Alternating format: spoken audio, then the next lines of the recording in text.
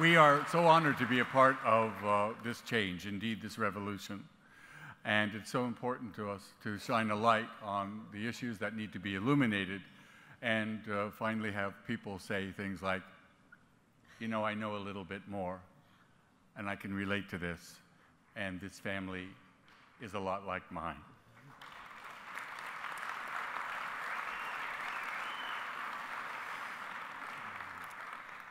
And it moves us deeply to know that shows like Transparent and voices like Jenny's are helping families all across America ask questions and have complex conversations.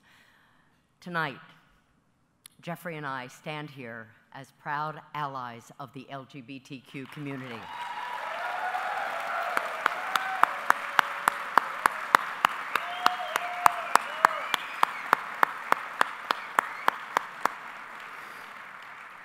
It is such an honor to be connected to this pivotal moment in history, and it is a great privilege to be a part of the entertainment industry these days, as that there are so many shows that are outside the box telling stories that have never been told before. While we share those stories in the context of a fictional family, the nominees for Outstanding TV Journalism segment are making the same impact on real-world lives. And the GLAAD Media Award goes to Fired for Being Gay, MSNBC Live.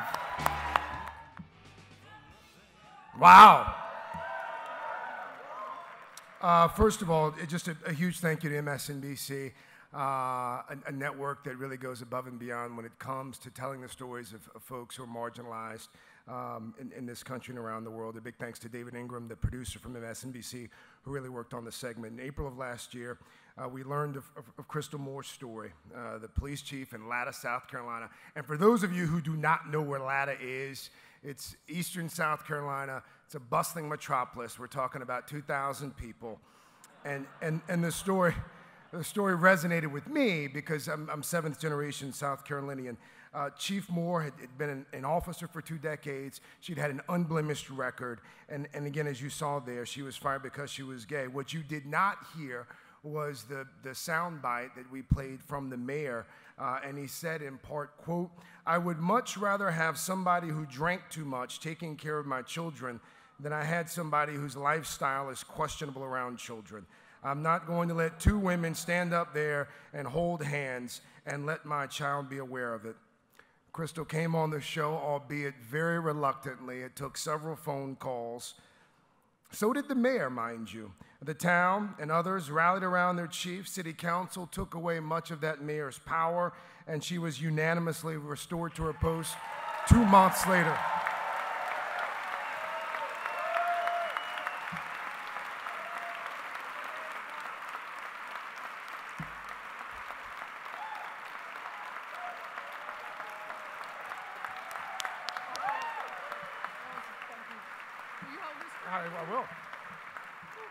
We're proud of the journalism at MSNBC because it shows how in-depth original reporting can lift the curtain and affect change, even in small-town South Carolina.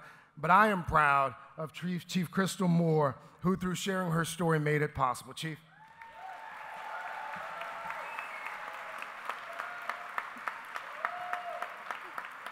Wow. This is such an honor.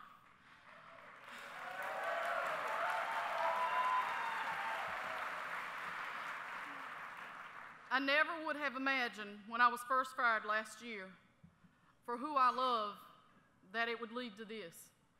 There are so many people who deserve my gratitude for their help in making this battle over sexual orientation discrimination.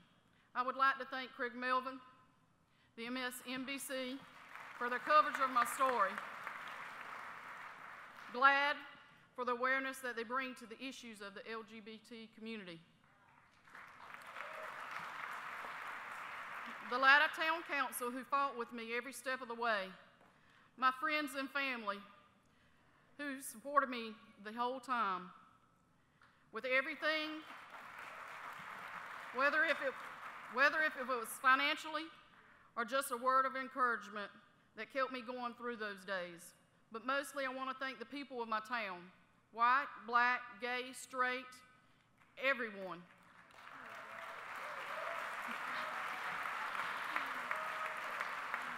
I actually had people that I had locked up come to the town hall and defend me. So that was amazing.